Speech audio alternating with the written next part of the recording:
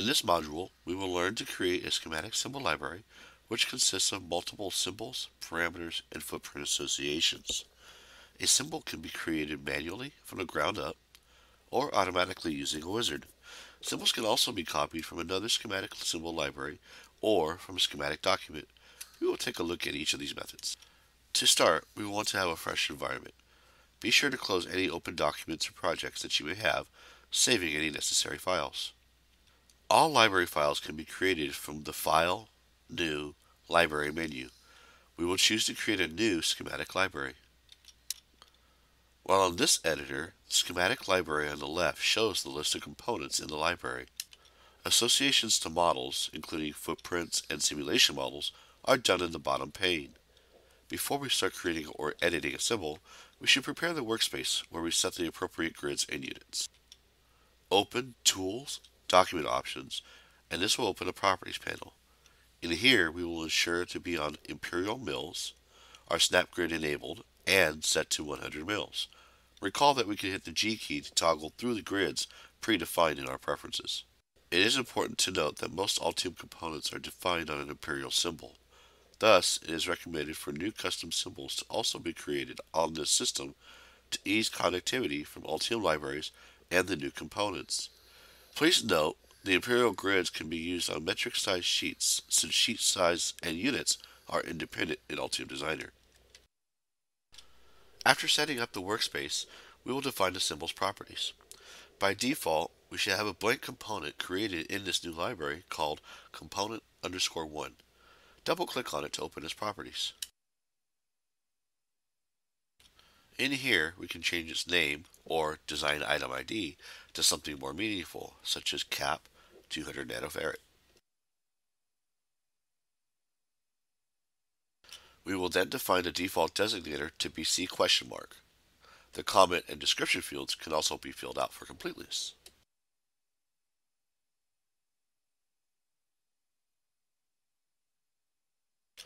Generally, symbols should also have parameter information, such as value, internal part number, and manufacturer data.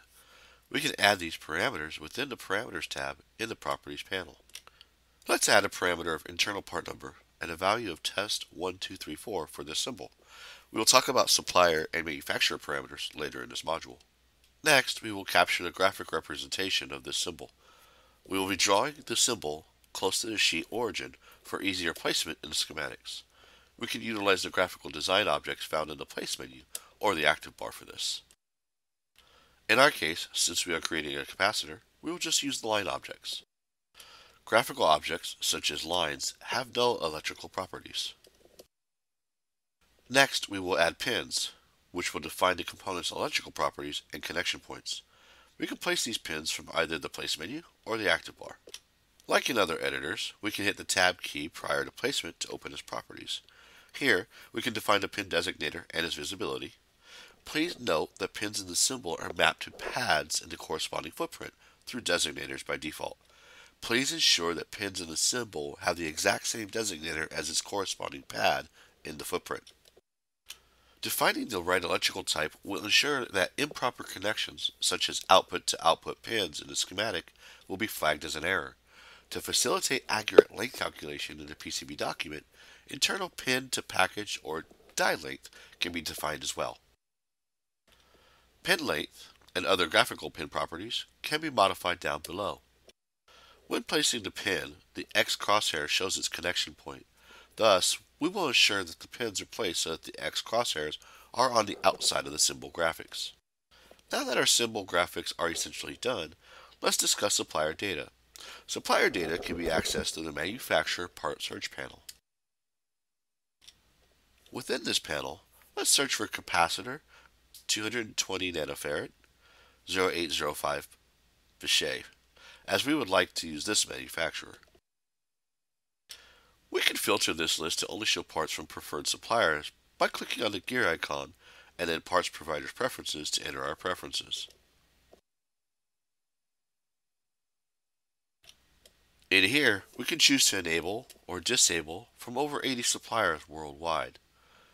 We will just enable DigiKey and Mauser for this module, and then only enable USD as the currency.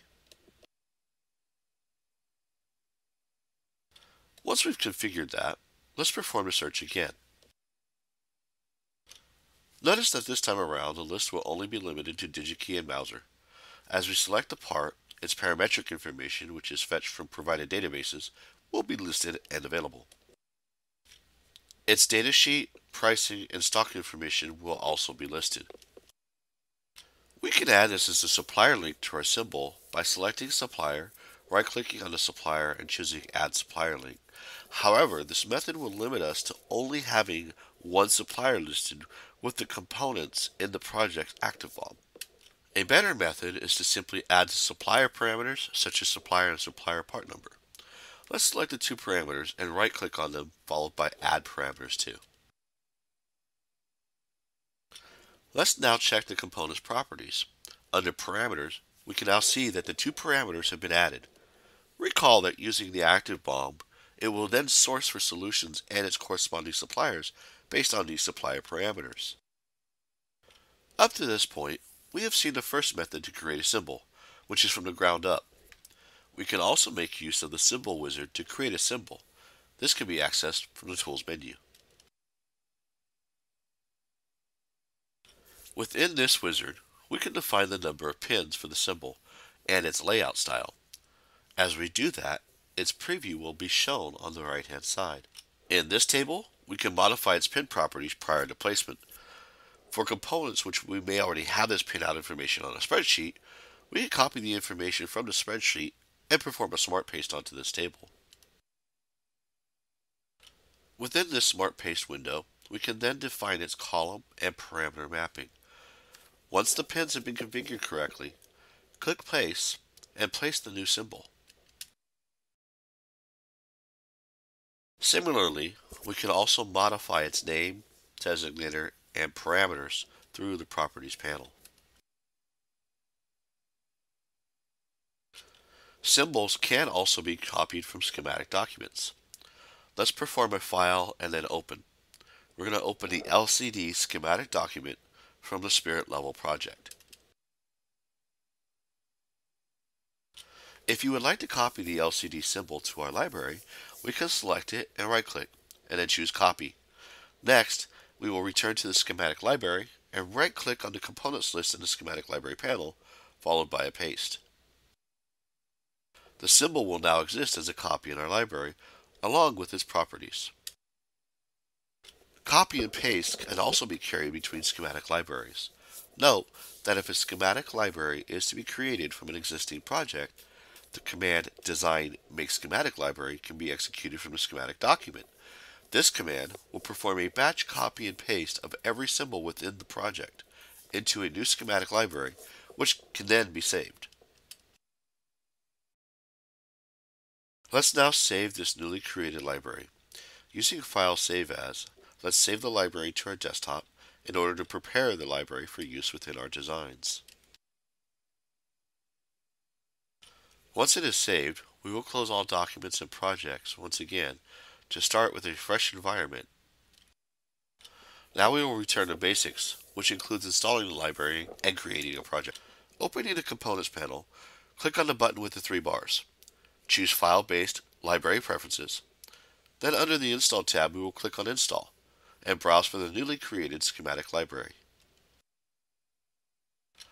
We will then set it as the active library in the Components panel.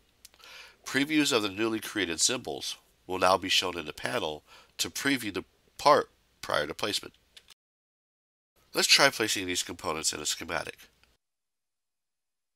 We will create a new schematic, remembering that schematics are usually contained within a project. We can then drag the component from the panel, or we can place it by right-clicking the component and choosing Place to place multiple instances of the selected component. This concludes Module 29. In this module, we saw how to create a schematic symbol library using various methods, including from the ground up, the Symbol Wizard, and copying existing component. In the next module, we will create a PCB footprint library. Then, we will associate our existing symbols with the corresponding footprints to make up a unified component. Please start exercise Schematic Symbol Creation.